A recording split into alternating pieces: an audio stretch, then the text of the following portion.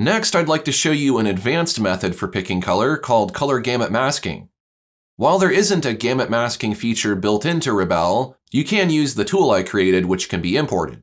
I'll open the color gamut masking template and look in the layers panel for the various types of masks. Because I have a reference video that goes into detail about how to use color gamut masking, I won't say too much about the process, so let's just select the first mode, which is complementary, by making it visible. Next, I will choose the HSY color mode by making it visible. This is somewhat similar to HSLUV. If I want to select different hues, I can press T to transform the layer mask, then rotate it from the center. Do not scale or move these masks. Next, crop off any excess space using the crop tool with image size disabled. Then save as to save this image as a PNG. I'll return to the document I was painting in and load that PNG using the Reference Images panel. I'll click on the complementary gamut mask to show it in a panel. Then I can close the Reference Images panel and focus only on the gamut mask. You may want to dock it or place it near your color picker.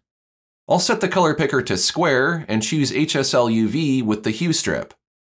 You'll want to match the gamut mask color mode to the color picker mode selected in Rebelle.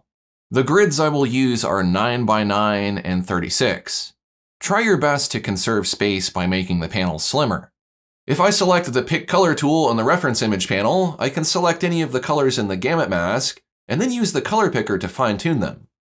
The basic rules for gamut masking are simple. You can change the value of a color, but not the hue or saturation unless they fall within the range of your gamut mask. So if I sample the third yellow color down from the tip of the gamut mask, I can make it lighter or darker by moving up or down on the grid. I can also make it more or less saturated, but only as long as it doesn't go outside the range of my mask. To give you an example, I'll select the red hue on the left.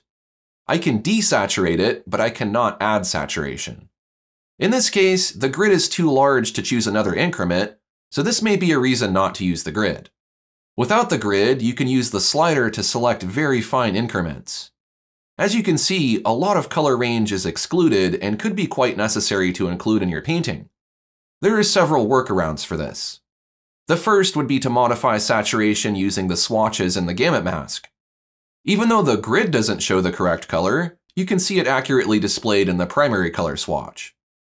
You can adjust the saturation in finer increments. Holding X and clicking on the gray area in the center of the gamut mask or in the color picker will desaturate a color. To resaturate it, hold X and click on the original color.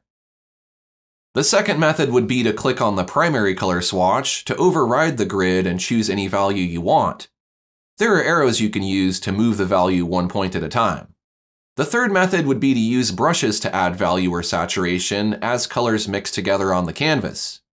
In regards to changing the hue, it would be best to use the increments in the gamut mask since it makes it easy to see which hues are off limits. I can choose any hue that is present in the mask, but not anything outside of it. You can, of course, break the rules and stray slightly outside of the mask, and that's fine. You can even add colors to your composition that are not inside the gamut mask. This is just a tool to use as needed when you want your colors to be more harmonious, creative, or consistent.